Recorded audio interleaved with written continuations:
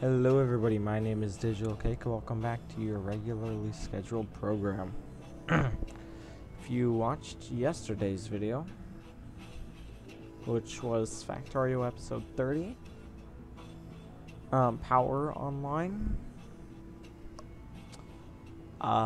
there was no audio, yes. And that was a mistake on my end, as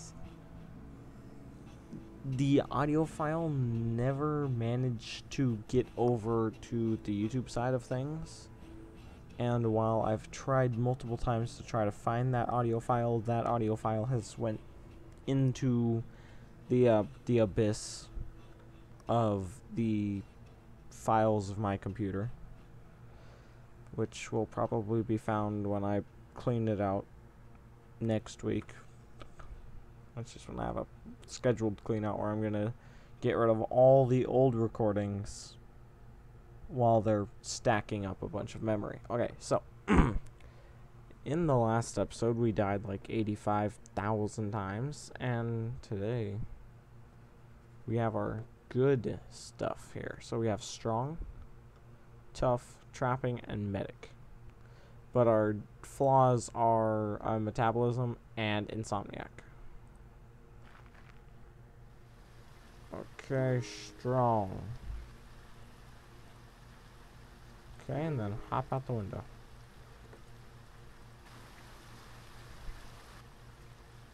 Then we want to scavenge this with the medical skill, that way we can get the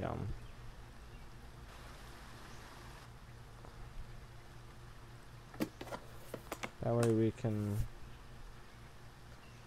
get the much needed bandages.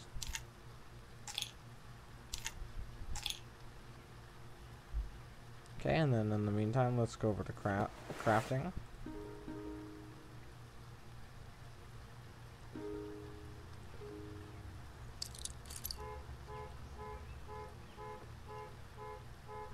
Jeez.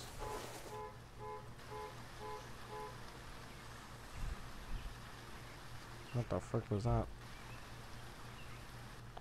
Probably somebody sitting on their keys. Okay. Like I've decided, we're going to have to quickly get through scavenging everything we can while heading directly for Detroit, which apparently I was very ridiculously close to.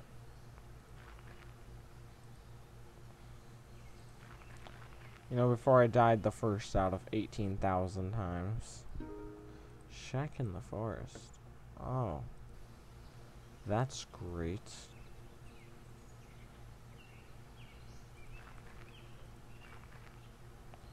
So let's scavenge this. Abandoned mobile home. No.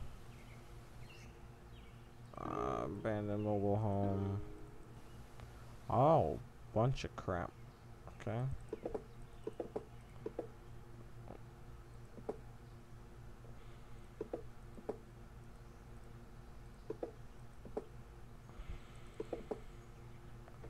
Okay. Cornucola, half a pair of binoculars. No, I want to pick the medium branch as my weapon. And I'm just gonna have that half pair of binoculars, just in case. It's going to, do that. Oh, there's a dog nearby. I have bad, backgrounds with those dogs. Only because the last time we dealt with them, I died. Actually, oh, I bled out. Okay, yeah, just making sure that my mic is actually turned on, because if it weren't, no, I don't want to do that. Ooh, but I really want this. But I cannot take off this talisman. Whatever I do, I was told never to ever take it off.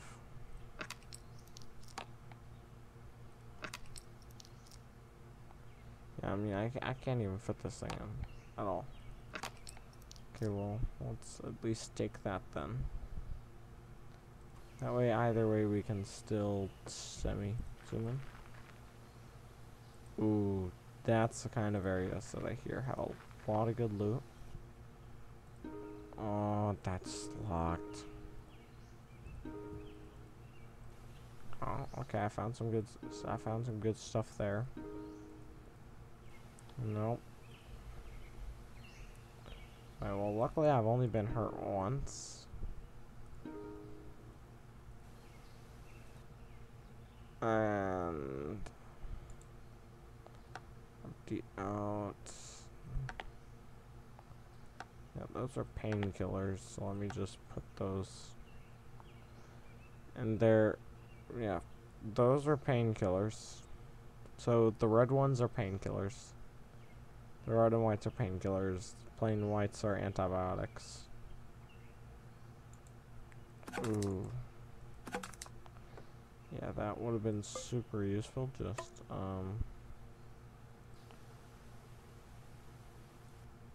okay, yeah. There's only the locked storage shed left, which I cannot.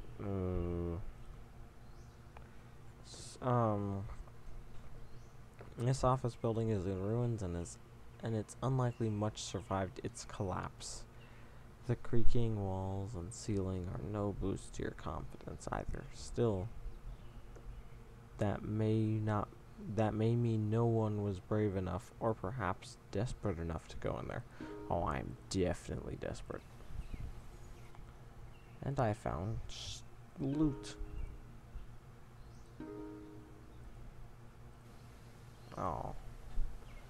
I've had great, ooh.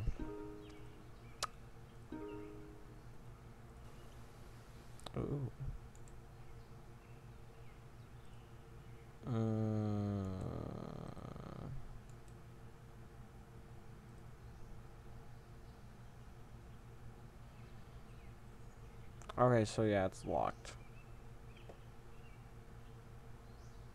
Which won't help me. Yeah, I can't put that around my neck only because, well, I have the talisman on. And I was told no matter what, never to take off the talisman. Because it could result in my inevitable doom.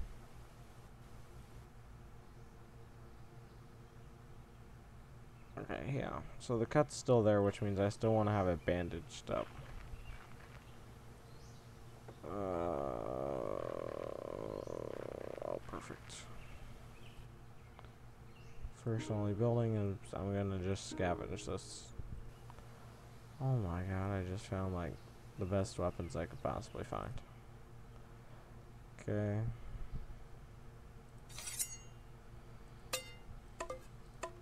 There we go. Meat cleaver. Okay. Well, let's go down to here. Only because that upper one only had... Ah.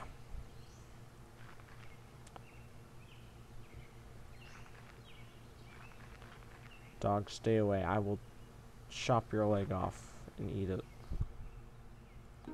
I'll fry it. Oh no, I could have gotten more loot. I keep double clicking by accident.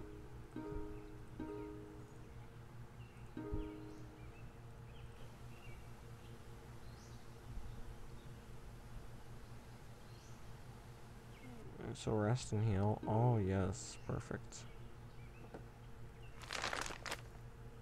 Okay.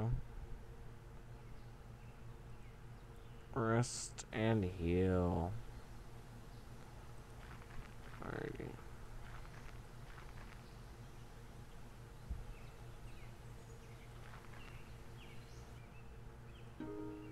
Okay, there's a little shack in the woods. Nope, nothing, of course. I saw that. Oh god dang it, why?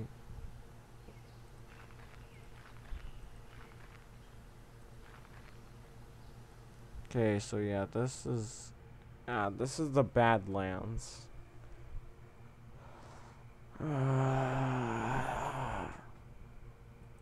Oh, we have a mini-map? Oh my god, we have a mini-map? Oh. Oh, yeah. Oh, jeez. This map is... yeah, we are super far away. Okay, so where that little itsy bitsy speck right there, we have to get all the way over to the glow. I also hear that there's like a military base here somewhere, like upwards, and there's also like an Indian reservation and stuff like that. And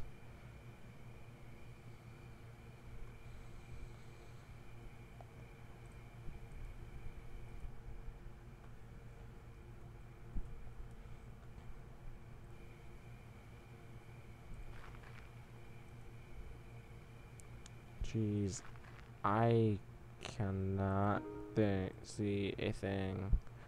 What the frick are you? Dude, you look cool. Okay.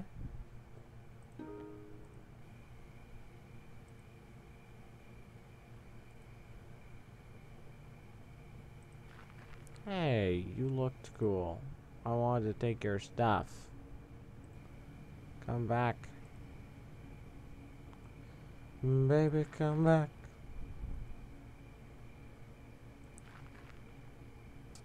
Yeah, this is the problem. I'm gonna start dying of like thirst or something.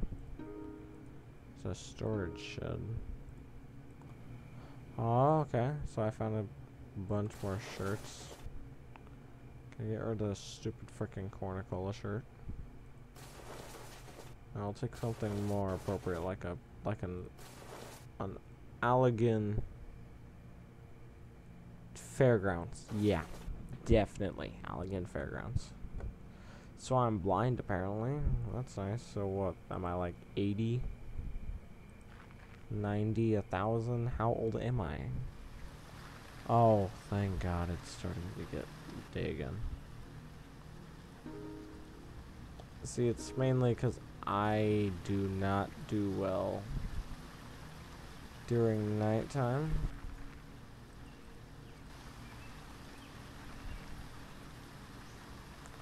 Also, don't know all that much about that stuff down there. I would love to be able to tell some story behind it, but I really don't know.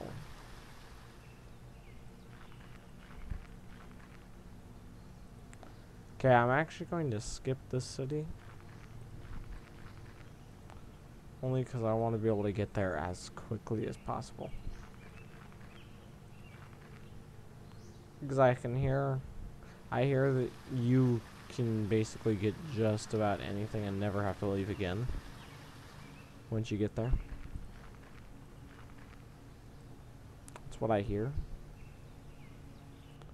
Cannot confirm any of my information. Oh, that's nice. A scratch and barely effective.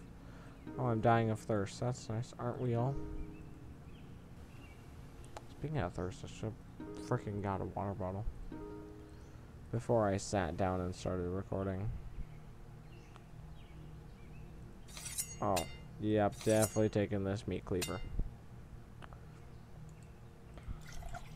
I'm parched. Okay, so this weekend, yeah, I'm going to do like a little like test, and I'll find something. I quite honestly don't know what yet, but I will indeed find something, and I mean anything, to fill in like for this entire weekend. Only to test how interested you guys are in, you know, actually watching on the weekends. Oh no. This is my enemy.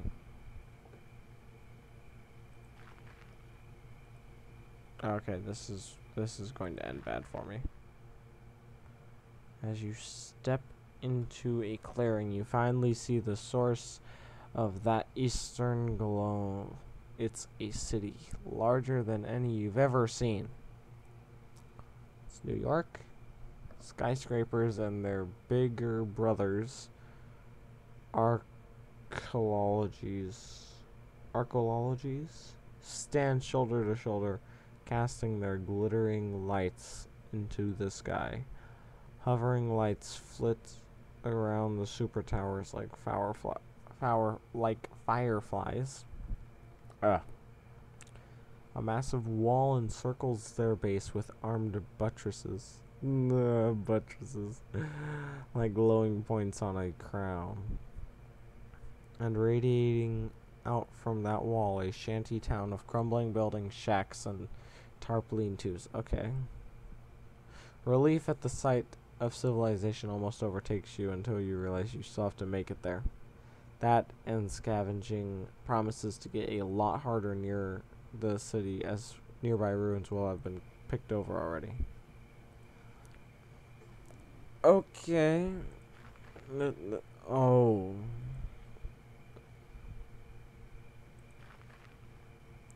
I can make it.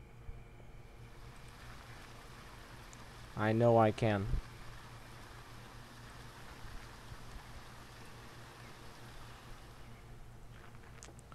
Gosh darn it, don't die on me now. No. Oh. Ooh. You hear them before you see them, people. Lots of them. Pushing branches aside, you're presented with the city you saw from afar. A hybrid between shantytown, refuge camp, and RV park skirts the massive walls to the city. Everywhere you look, people navigating the winding, muddy roads, carrying supplies, patching holes in the shelters, or arguing over property. Smoke from 1,000 camp stoves and barrel fires trail upwards, and the scent of cooked food elicits a gurgling from your stomach. Nary an eye pays any attention to you. Just one of dozens of ragtag corpses shuffling in the wasteland. Beggars, customers, hopefuls, prey. Welcome to DMC's Sprawl. Okay.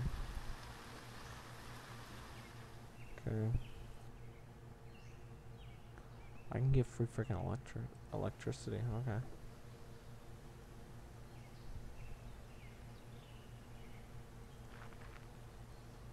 Okay, I need to make it somehow.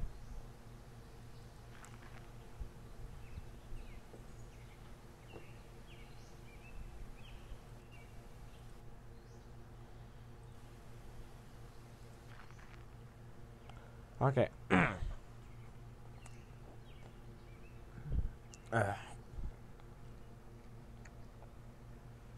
Navigating the twisty maze of shacks and tarp shelters, it's Detroit. Detroit's massive walls stand as a constant backdrop to the east. Easily half a dozen stories high and probably almost as thick, the city walls are an impressive sight to behold. Armed towers bristling with surveillance arrays stand at regular intervals, keeping watch over the sprawl and likely the city within. Before you, giant vid screens on the 3 gate towers flash instructions about past requirements and threat levels as flocks of people stream into and out of the gates. You take your place in the line on the right, with the others entering the city.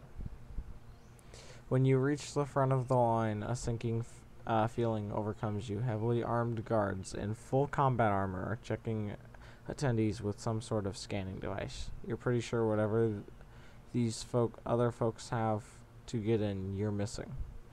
When it's your turn, the guard stops you and turns to a monitor installed on the wall. A message reads, "Device not entered. Device not detected. Entrance denied." With the efficiency and compassion of an assembly line worker, he directs you away from the line back outside. Unfortunately, getting entrance to the city may be trickier than just showing up. Oh. Hi, boy. Great hair. I mean, 10 out of 10 hair. Like, best ever. You got, like, that smile, like, hey, you saw my dead body in the closet. How about, you know, let's have some dinner at my place, you know, and conveniently lock the door behind you. Back outside, you cross the muddy square and stop to survey the area. Where do you go now? Would anyone in the sprawl know about the cryo facility? You're startled when you notice a man has been watching you. He's wearing a long brown coat and matching hat and is leaning on a walking stick. Oh no. He's a myrtle-urdle. He's a myrtle-urdle. Okay, so we're actually finally getting into some freaking story or something. And is leaning on a walking stick. From this distance, you can almost see the glint of his eyes below the Tribley's brim, though it's probably just your imagination. He takes his time approaching you, and as he nears, you notice that there's heavy maquillage on his face. It reminds you of one of those old portraits you'd see in a history textbook.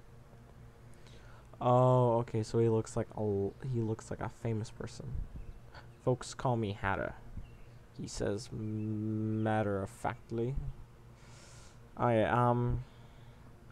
I need to think of a great voice for him. Hey, folks call me Hatter. I don't know, I mean, he's walking on a walking stick. I mean, he doesn't sound gangster.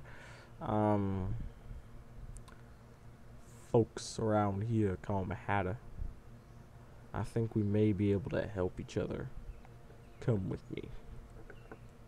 Yeah, I mean, Hatter's office is in the husk of one of those flophouse hotels you'd see crammed between high-rises in a busy city. It even has the old marquee hanging precautiously from the cornerstone. Several floors up, armed guards watch over the street from missing sections of the building. Hatter acknowledges the men at the door and leads you through a surprisingly clean lobby to an old-fashioned elevator. I have a client. He starts, pausing for the cage to rattle shut. Who collects heirlooms. He speaks louder over the monitor. He compensates well enough, in fact, that I'd be willing to part with a DMC visitor's pass in exchange. The elevator clunks to a halt and the door rattles open, revealing a dark room lit by video screens and old lamps. Stepping off the elevator, it feels like you've walked into a control center built into an antique store.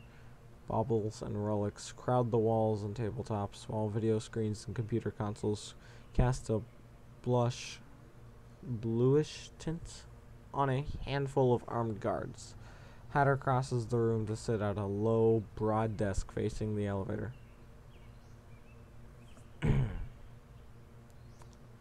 There's a lake. He pulls a worn road atlas from a desk drawer. About a day's walk northwest of here. Inside a building, there is a silver urn.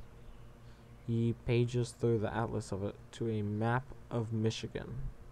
Oh, so we're in Michigan. So we're in Chicago, which is in Michigan, which is in the U.S., which something clearly has happened, and I'm guessing the U.S. is clearly not doing its job. Okay.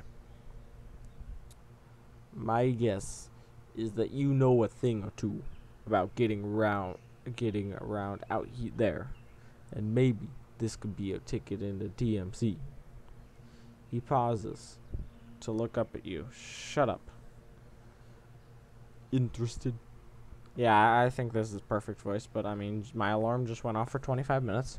Okay. This is about 25-minute mark, but I'm gonna finish this up this conversation up. Okay, so I could use trapping, and something's fishy here. Something doesn't add up. You're no seasoned mercenary, but you're sure any fixer worth his salt is going to be careful with whom he contracts for work. And a visitor's pass can't be cheap, so there's no way this is just a cakewalk test. Plus, Hatter approached you. Nobody walks into a town out of nowhere and gets that kind of welcome. Something doesn't wash here. And it's making you edgy. Oh. I don't like this. I don't know. What voice? I don't like this. I don't like this. You say, stopping short of sounding threatening. Sounds like someone's trying to set me up. That gets Hatter's attention. You hear the creak of leather as a guard tenses. He says, leaning back in his creaky chair. Turns out, maybe you are worth the extra attention you seem to have gathered. He looks down at a blank spot on his desk, considering something a moment, and starts talking at it. Your, let's call him, employer had a particular interest in you. He leans forward and starts interacting with the security council. Interested enough to open this contract with express instructions that it only be assigned to you. Said I'd find you trying to enter the DMC. Said he'd front the cost of a visitor's pass if I got you to do it.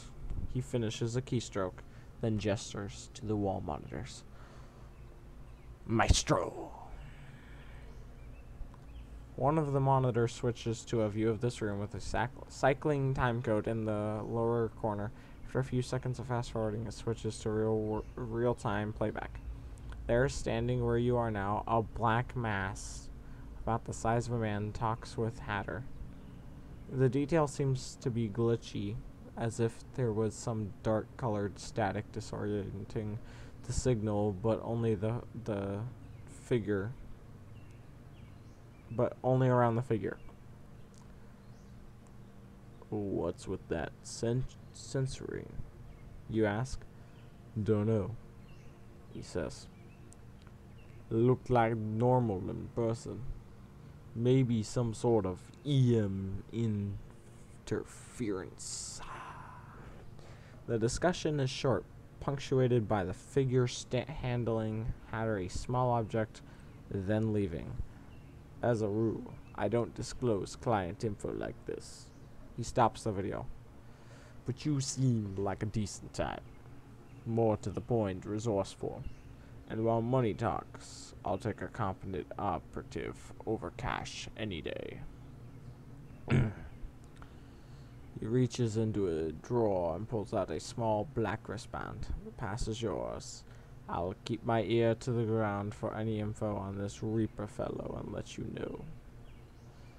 And hey, he says before letting go of it, maybe you can come around again when you're looking for some more work. Yeah, well, I'm currently about to die of dehydration. Okay, do I have any aqua? Okay, how much is this? This bracelet's not worth anything.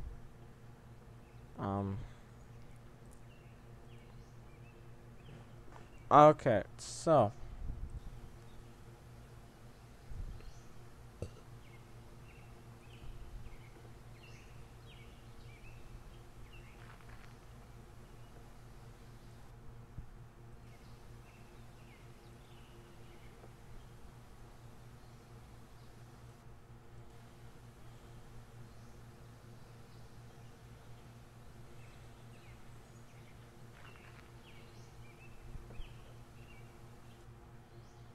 Oh, okay. Yeah, that doesn't do anything. Where is there like... Oh, I just died. That's great. Really did try.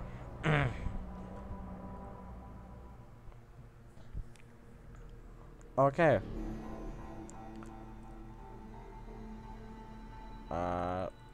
chill. If you liked that video, make sure to leave a like and a comment telling me how horrible of a person I am. And make sure to subscribe. My name is Digital Cake, signing off. Bye.